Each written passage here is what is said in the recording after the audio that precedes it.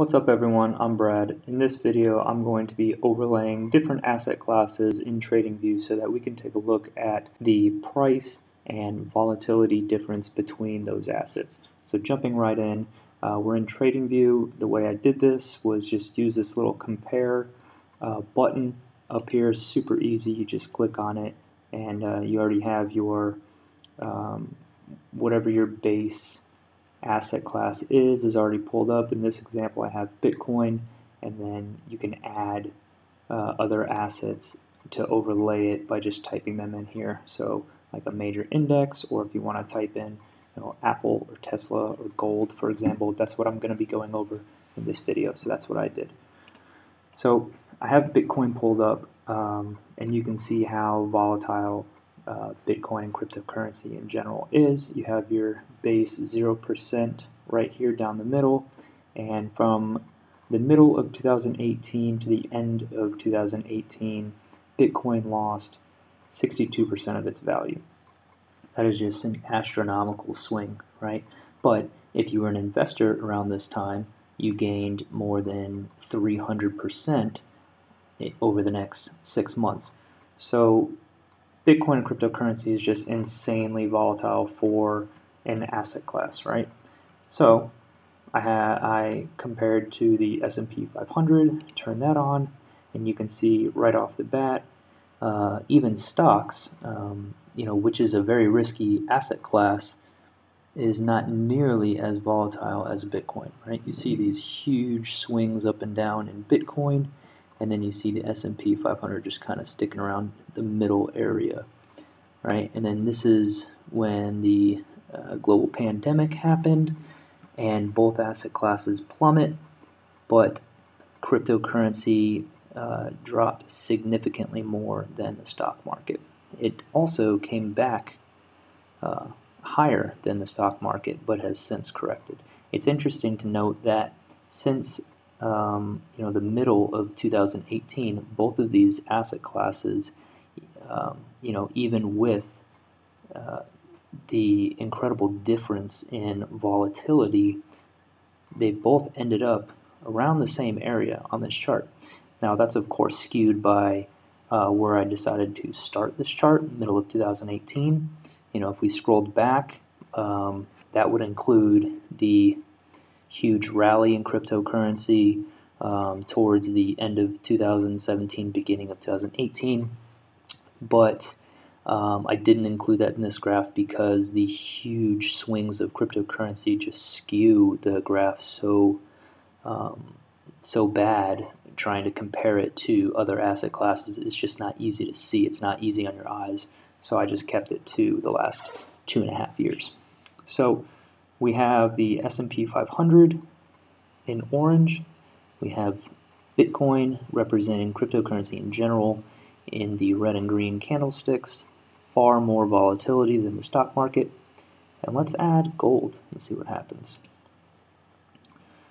So the yellow line is gold, which historically has been thought of as a more passive investment, a more less risky investment. It's kind of just secure, and that's where you want to put your cash if you're trying to hide from risk and volatility. And for the most part, that has been true of gold over the last 2.5 years. And fortunately for gold investors, you've also made pretty good money on your investment over the last 2.5 years as well. So gold has played its role over the last 2.5 years as being kind of a hedge against stocks, in the sense that when stocks go up, gold goes down. When stocks go down, gold goes up, kind of vice versa. That kind of worked out here in 2018, 2019 a little bit. You can see a little bit of fluctuations there. But in general, since 2019, both stocks and gold have gradually been going up. Now, when we had our crash in February and March, notice that cryptocurrency just took a huge dump. Stocks sold off really hard, And gold had a little sell-off, but it was not nearly as bad as those two other asset classes, right? So that implies the lower risk, lower volatility of gold. So gold investors, really made out in over the last 8 months or so because they didn't really get this dip like most other asset classes did. This is where you start to see the gains in gold over stocks and cryptocurrency, and that's why over the last 2.5 years you've had gold earning investors 43% on the money compared to Bitcoin making 25% and the S&P 500 making 22%. So I thought that was really interesting. All right, now we're going to start to skew this graph a little bit more. We're going to add in single stocks, right? So if you only invested your money in Apple over the last 2.5 years, right? We had the S&P 500 making 22%, Bitcoin making 25%, gold making 43%. Now what happens when we overlay Apple? Well, then it just starts to get silly, huh? So you can see Apple was kind of swinging with the general stock market here in 2018, 2019, and then about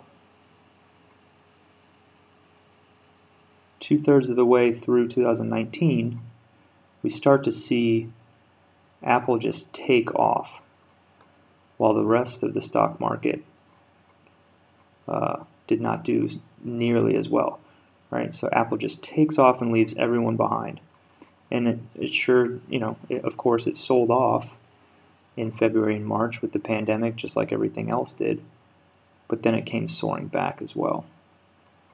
And it's just had this insane run since then to give investors over the last 2.5 years 140% return on their investment.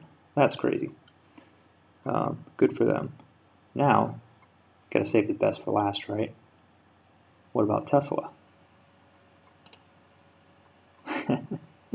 So that crazy return on Apple of 140% pales in comparison to Tesla investors who've made 611% on their money over the last 2.5 years.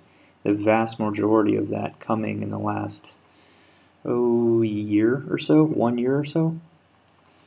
Just crazy. I mean, look, you can barely even see Bitcoin, the S&P 500, and gold on this chart.